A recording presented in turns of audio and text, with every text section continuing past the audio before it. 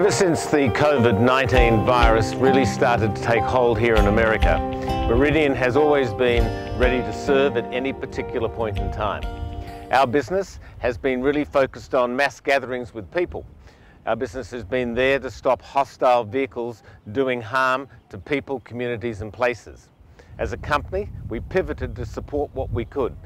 At this particular setting, down here at the Rose Bowl, in Pasadena, California, we have been involved in setting up what we consider to be the best protocols for safety for these frontline workers. Meridian has got their Archer 1200 barriers. They're the only barrier that is designated by the Department of Homeland Security to protect frontline workers who we care about enormously.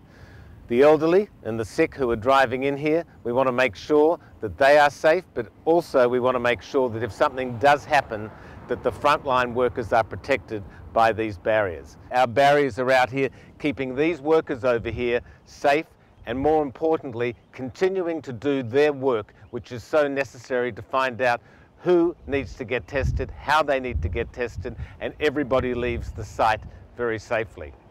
And everybody at Meridian is really here to support and put a ring of security around these frontline workers so people get tested safely, and the workers who we are so proud of here at Meridian are supported with the best security they could possibly have.